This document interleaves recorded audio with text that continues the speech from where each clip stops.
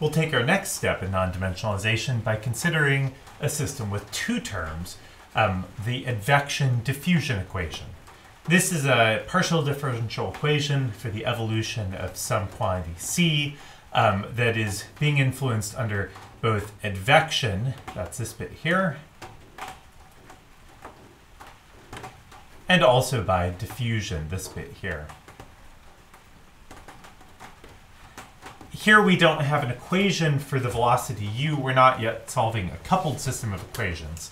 So the velocity u here is just some prescribed constant, some wind, some flow, and the c is being carried along by it while also diffusing.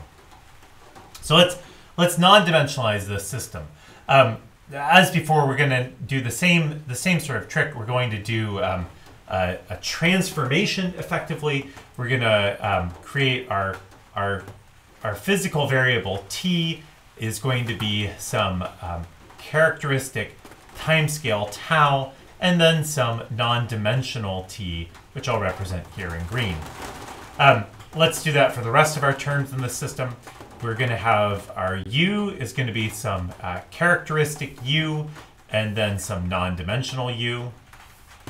We're going to have some length scale x. That's given by some characteristic length scale and a non-dimensional x. And we'll have our concentration variable here, our scalar or other transport variable. Our c is given by some characteristic value, characteristic times a non-dimensional c.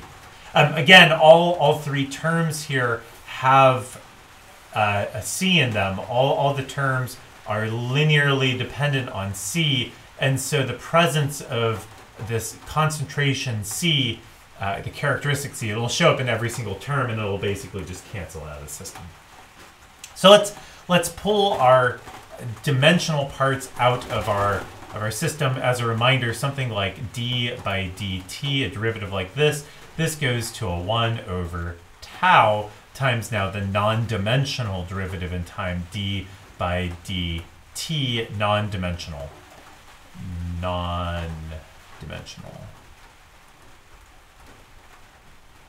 And that's basically the whole story with non-dimensionalization applied consistently throughout. So let's rewrite our advection-diffusion equation in a non-dimensional form, or in a dimensional form with the constants pulled out front, and then we'll multiply through to non-dimensionalize it. So our first term, d by dt of c, so this is a c over tau times the quantity d by dt non-dimensional of c.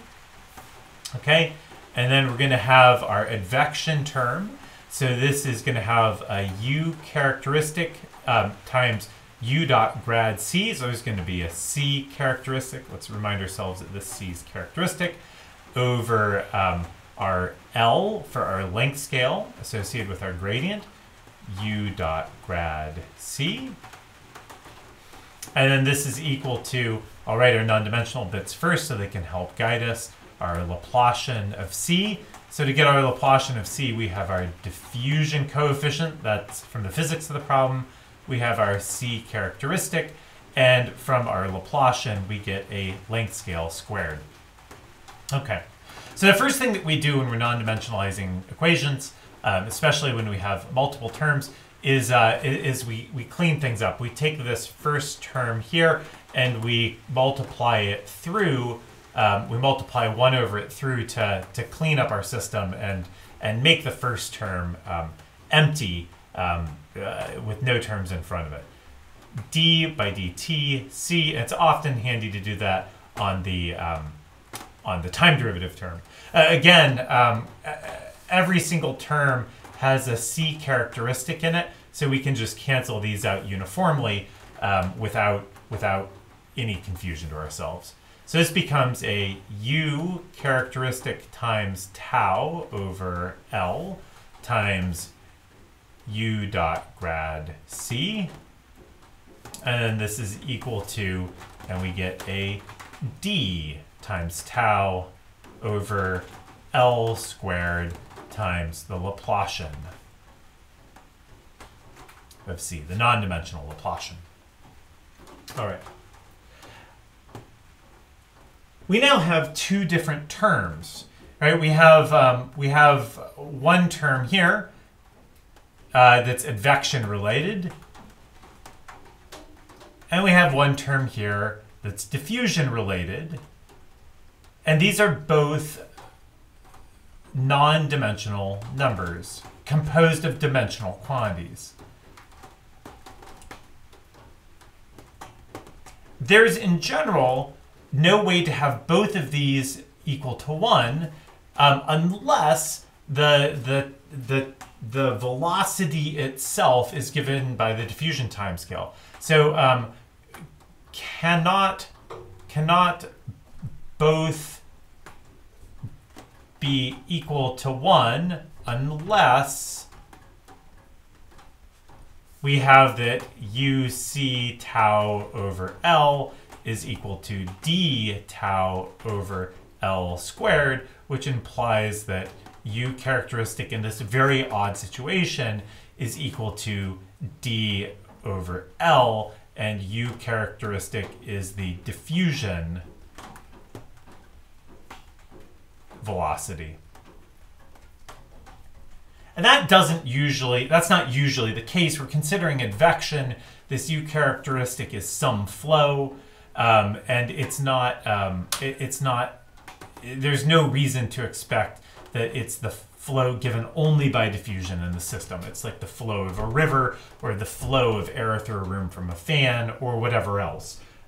We have no reason to expect that the characteristic velocity is the diffusion velocity. So that means that both of these can't be 1 at the same time. So we have to make a choice. We choose that one of these is 1 or the other is 1. Basically, the timescale is set by either the advection bit or that it's set by the diffusion bit. And let's look at these two choices. Let's start first with the choice we've made previously. So we have choice 1,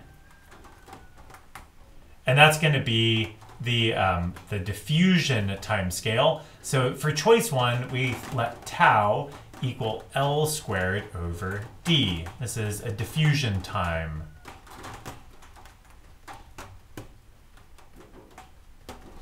If we do that, then our non-dimensional form goes like this. It's d by dt of c plus, and we've got the quantity u times tau over L. So this becomes u times tau over L.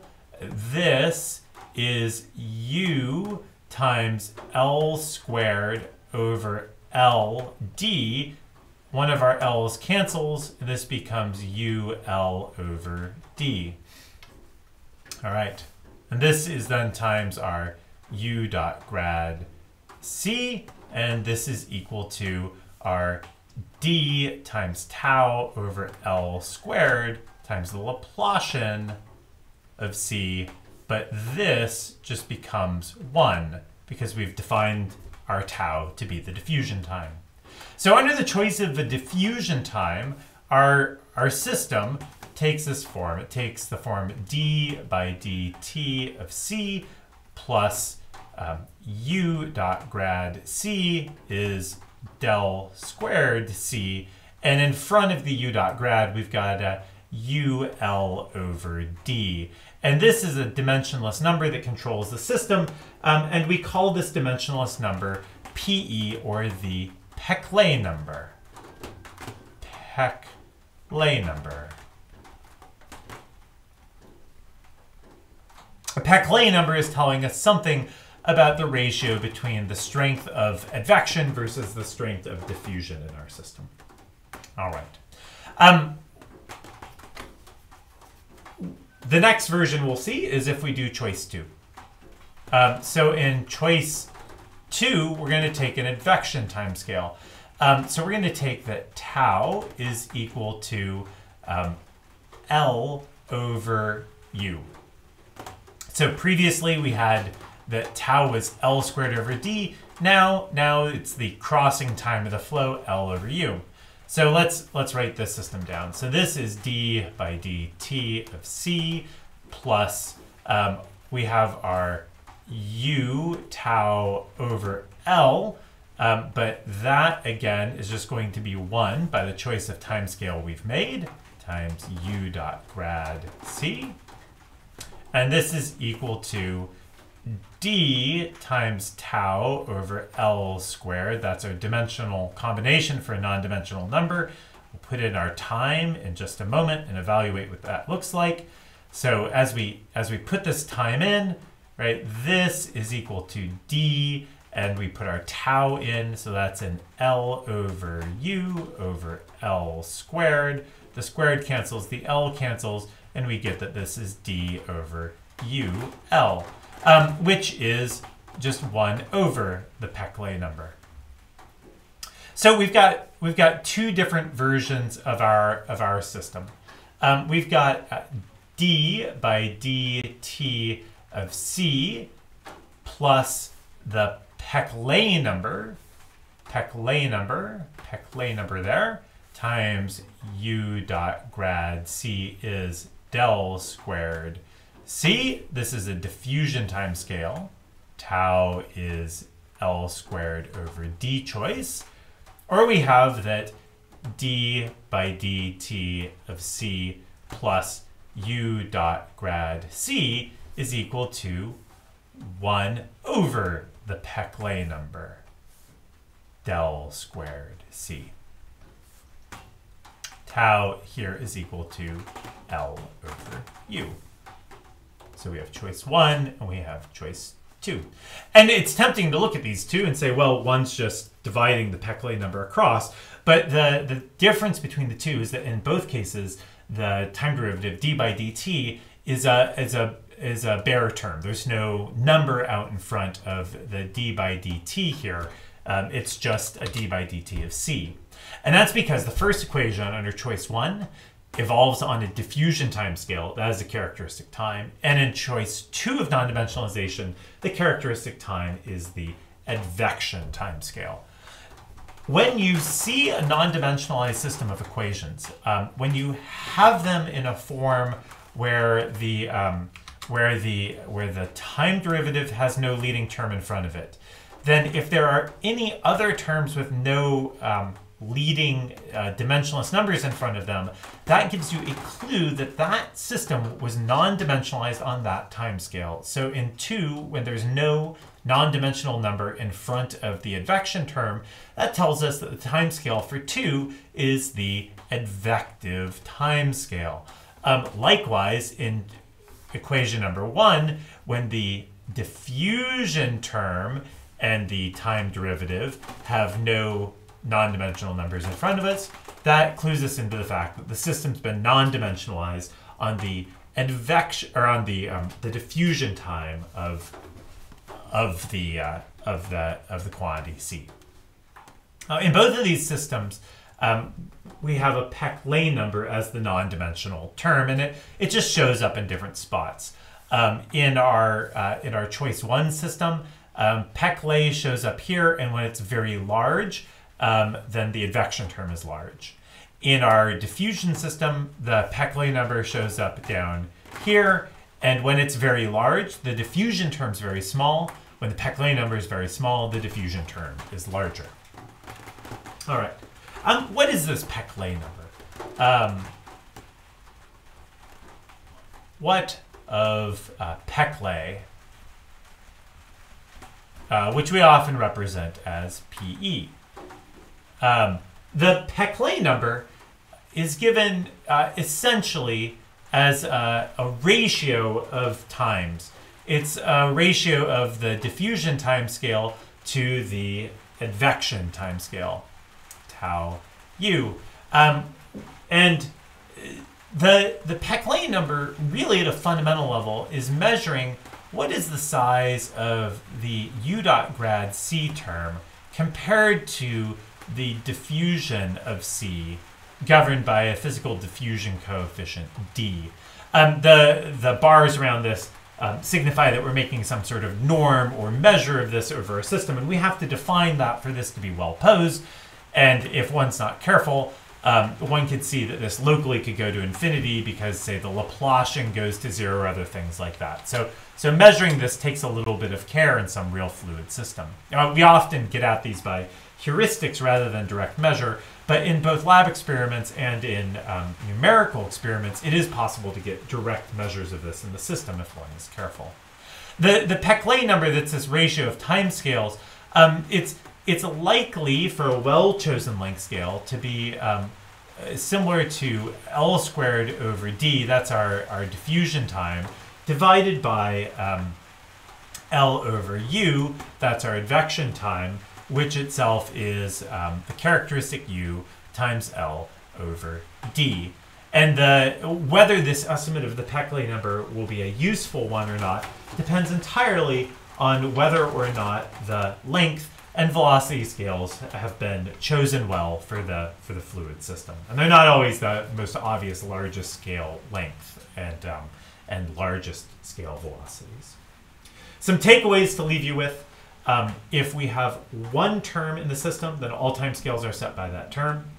If there are two terms in the system, we'll have a non-dimensional number, like the Peclet number we found here, that tells us about the ratio between those two terms.